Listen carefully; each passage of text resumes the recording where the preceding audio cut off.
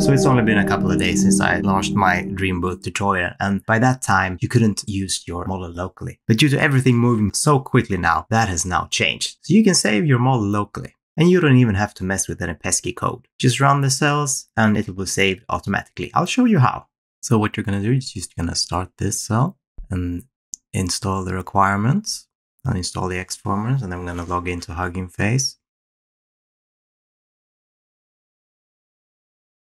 We're going to copy the access token here.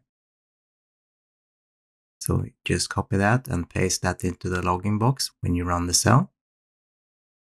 Log in. And then you allow access to Google Drive to have the model saved in your drive.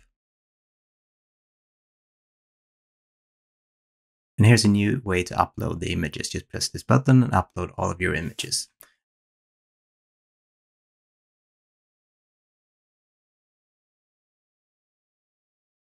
And after that, change the settings here. We're going to change the instance prompt to, here's my name.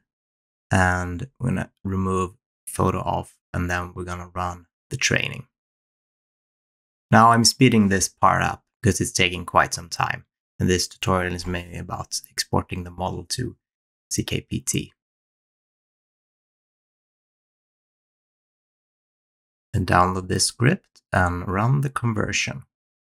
And now when this finishes, your model will have been saved in your Google Drive, and you can see the path down here. So that's where you're going to find your model. Now go into your drive. You can see that there.